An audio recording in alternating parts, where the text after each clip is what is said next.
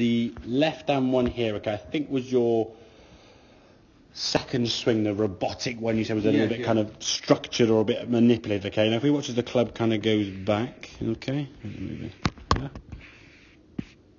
here, there we go, okay? So as you start going back now, okay, we get a zoom in there, you watch your leg movement already, but the club gets to about here, okay? That club's a long way behind. There's already daylight now between your knees. I reckon the daylight starts coming about there. Yeah. So the club's not even going above your hips, and you've already got knee gap already. Trying to get in that position. You're trying to get the club one piece and behind you, okay? So once that club gets stuck behind you, the angle you're going to be coming in from now is going to be very much this way, okay?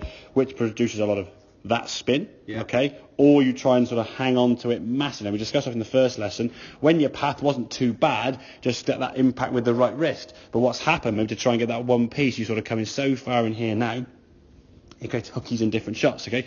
Or, as I said, if the club is coming this direction out this way too far, one, the shaft might just swing way into out, okay? And then you might hit the hosel. Or you'll try and save it, and your arms then come further away from the body as you're trying to get from in here and going way over the top to... Because as you saw, that 10-yard or 20-yard chip you did, it went 10 yards offline. Yeah. When you swung back to this position and just swung through, the ball just went kind of over here somewhere, okay? So comparing that one to this one, okay? You look there now and that club goes back. There's no daylight, is there? I mean, your legs are still... There's still a gap there. If you keep going back, still no daylight. Now the daylight starts going, which is fine because the club's kind of above your hips and you're starting to turn your hips as you would do, which is fair enough, okay? Now the club doesn't go back as far, obviously, but even that move there, okay, compared to... I mean, you're going to fit a rugby ball through that gap there. Yeah. Okay? Yeah, okay. So if we can just keep them a little bit quiet, the second they start doing too much... Now, the way I look at kind of your lower half, almost like a sort of silent business partner, okay? You don't see much work from them inside, but if without them, you can't survive, yeah? You need them there to try and help you work, but they want to just sort of stay in the shadows, stay out of the way, and do less is more kind of thing, all right? Okay. The lower half, the same in the other way around, like in rugby, for example. Rugby's are very much like, you run more football, to be fair, because you catch more in rugby, but when you're running around in football or rugby, you run with your legs and your arms balanced. If you have to run around with your arms stuck to your side, you find it very difficult to change direction or use that, because you use your arms as sort of balance to sort of push off, and then you use it as a balance point. So golf's the flip side of the way. So the lower half is kind of more supportive. The top half is what is basically swinging the golf club.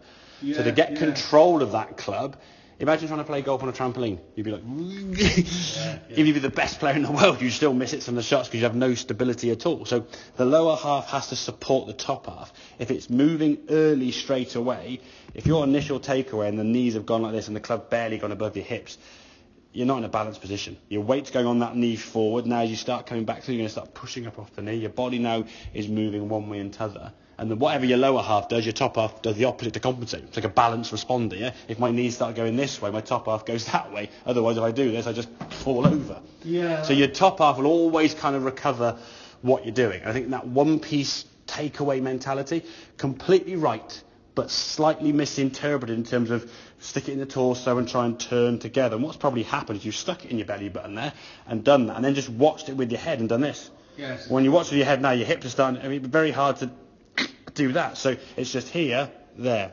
okay? Just move it. Basically, if in the clock face, for example, again, the club's at 6 o'clock now, you're not moving it much before 8 o'clock. If you start going 9 and 10 and beyond your hit point, trying to keep everything connected there, you're going too far. So there you go, that's fine, much better. Which is pretty much, if I said to you, chip a ball 10 yards, actually, that's as far as you go back anyway. Well, yeah, you wouldn't do much you wouldn't chip a golf ball and go, bloop, and your knees collapse. So a chip shot, or a pitch shot for that matter, okay, any sort of short shot that requiring a small backswing, that is kind of the takeaway of your full swing. And your lower half, you wouldn't be doing that with a little chip or, I know, a 50-foot putt. You go, and the knees start kicking in. So just be mindful of the legs. Get them a bit quieter, controlling the top half, and then your arms and hands can kind of do what they want to do.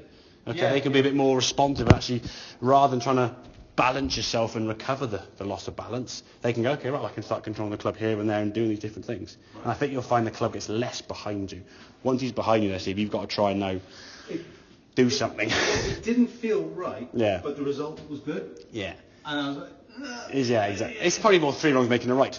Too far behind, club face closing up, alignment was probably a bit slightly out, and then those three things clicked together for a set amount of holes, and the ball was going okay, and then what would probably happen is when it was right, it was really good. When it was wrong, it was like, oh my God, where's that going? Like a big hook or a big block or whatever it may be, and no real control of where the ball's going to go. So, okay.